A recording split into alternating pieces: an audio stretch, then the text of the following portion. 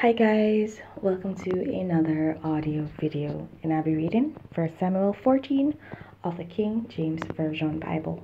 And it reads, Now it came to pass upon a day that Jonathan the son of Saul said unto the young man that bare his armor, Come, and let us go over to the Philistines' garrison that is on the other side. But he told not his father. And Saul tarried in the uttermost part of Gibeah under a pomegranate tree, which is in Migron. And the people that were with him were about 600 men.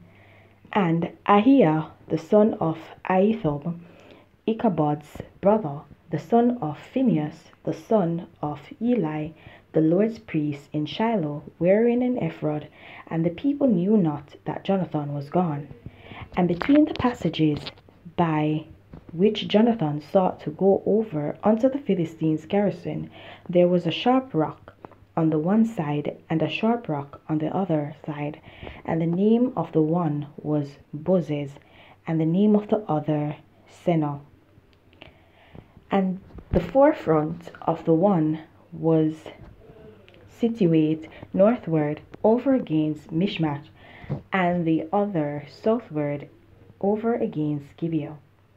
And Jonathan said to the young man that bare his armor, Come, and let us go over unto the garrison of these uncircumcised. It may be that the Lord will work for us, for there is no restraint to the Lord to save by many or by few.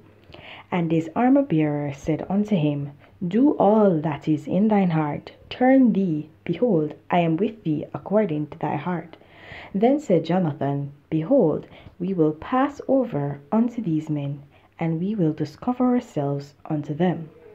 If they say thus unto us, Tarry until we come to you, then we will stand still in our place, and will not go up unto them.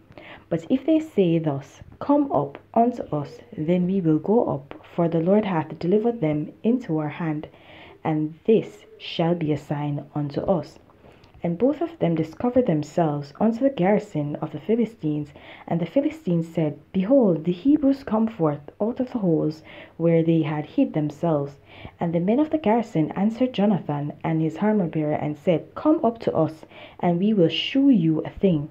And Jonathan said unto his armor-bearer, Come up after me, for the Lord hath delivered them into the hand of Israel. And Jonathan climbed up upon his hands and upon his feet, and his armor-bearer after him. And they fell before Jonathan, and his armor-bearer slew after him. And that first slaughter which Jonathan and his armor-bearer made was about 20 men, within as it were an half acre of land, which a yoke of oxen might plough.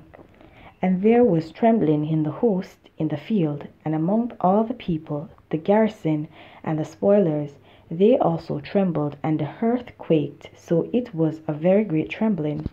And the watchmen of Saul in Gibeah of Benjamin looked, and behold, the multitude melted away, and they went on beating down one another.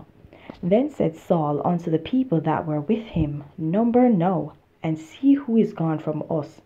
And when they had numbered, behold, Jonathan and his armor-bearer were not there. And Saul said unto Ahiah, Bring hither the ark of God. For the ark of God was at that time with the children of Israel. And it came to pass, while Saul talked unto the priest, that the noise that was in the host of the Philistines went on and increased. And Saul said unto the priest, Withdraw thine hand. And Saul and all the people that were with him assembled themselves, and they came to the battle. And behold, every man's sword was against his fellow, and there was a great discomfiture. Moreover, the Hebrews that were with the Philistines before that time, which went up with them into the camp from the country round about, even they also turned to be with the Israelites that were with Saul and Jonathan. Likewise, all the men of Israel, which had hid themselves in Mount Ephraim, when they had heard that the Philistines fled, even they also followed hard after them in the battle.